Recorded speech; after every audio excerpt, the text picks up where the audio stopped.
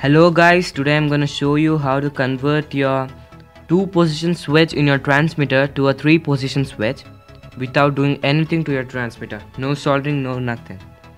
Okay, as you can see, I have 3 2-position switch in my transmitter and 1 3-position switch.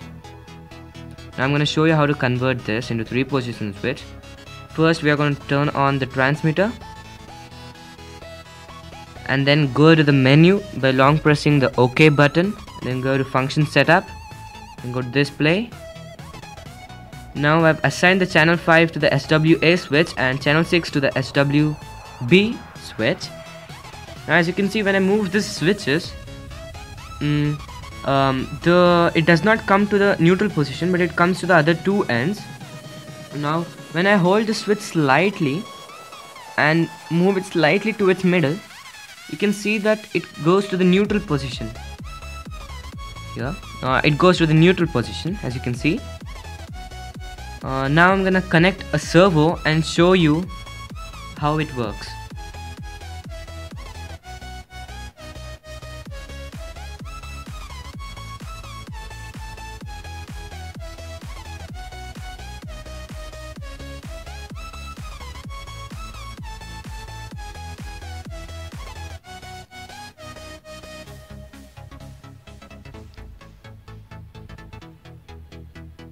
I have this 1500 milliamps LiPo battery, an ESC, and a receiver, and an ING servo.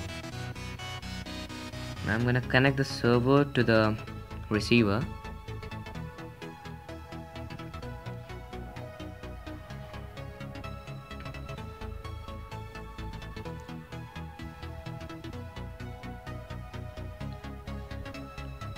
Okay, now I've connected the battery to the receiver.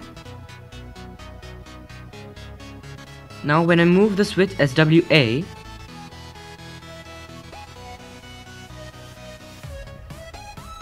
sorry, it's the SWB switch, because I've connected to the channel 6.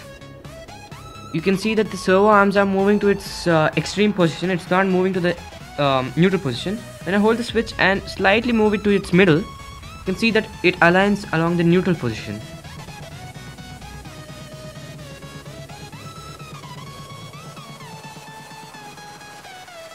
Yes guys, this is how you convert your 2-position switch into a 3-position switch.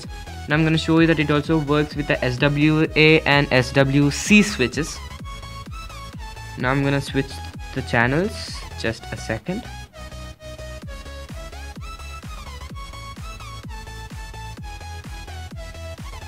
Okay, I've connected to the channel 5.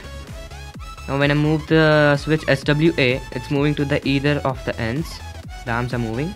Now when I slightly move it to its middle, it's gonna align in the neutral position. So this is how you convert your 2-position switch into a 3-position switch.